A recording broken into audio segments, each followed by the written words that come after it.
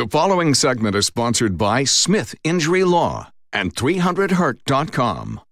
You hate to imagine how a deadly accident would impact your family, but the fact is, we're not promised tomorrow, and any legal expert will tell you you need a will and an experienced attorney. Attorney Richard Smith is here from Smith Injury Law to talk about it this morning. Hi, Richard.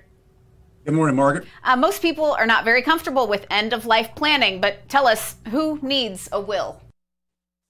Well, basically, everybody needs a basic will of some sort if you want to be able to control what happens to your assets after you die.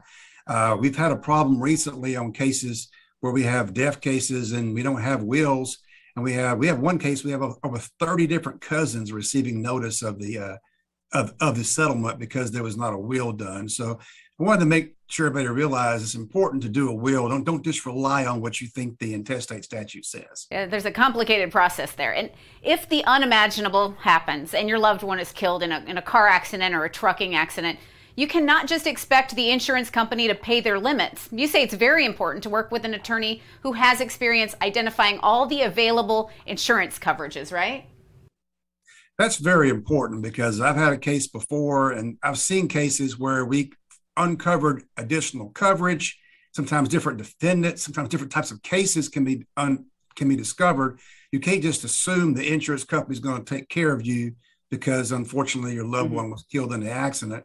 A lot of things we can do to help, and we adjust our fee based upon the facts. If we don't, we can adjust our fee in such a way that you end up not losing money by retaining an attorney. Absolutely. Good to know. And because you know exactly what to look for, you told me about a case where you were able to find an additional $1 million in coverage. I'm sure that doesn't happen all the time, but tell us about that.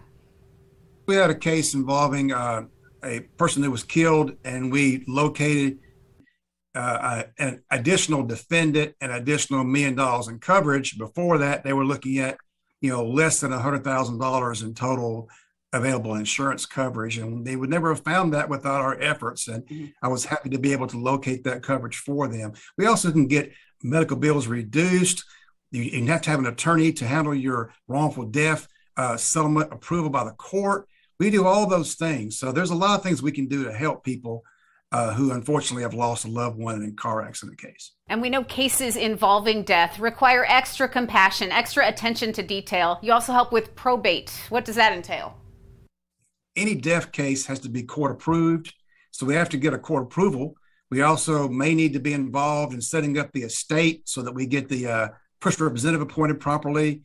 You may have to decide whether you want to pursue the case under a wrongful death or a survivorship action. A lot of different issues involved. It's a lot more complicated than people generally think it is involving a death case. Yeah, well, we love to leave it to you, and we love these conversations with you because you can handle all of it for us. At Smith Injury Law, your practice areas include personal injury, workers' compensation, car and truck collisions, and Social Security disability claims. Anything you want people to keep in mind before we let you go today?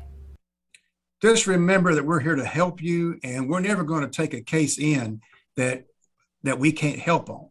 If we can't help you, we would let you know that. There's never any fee to talk to us. We give free consultations, and we have found ways to get bills reduced and all kinds of different things to make the case work, even after paying an attorney's fee.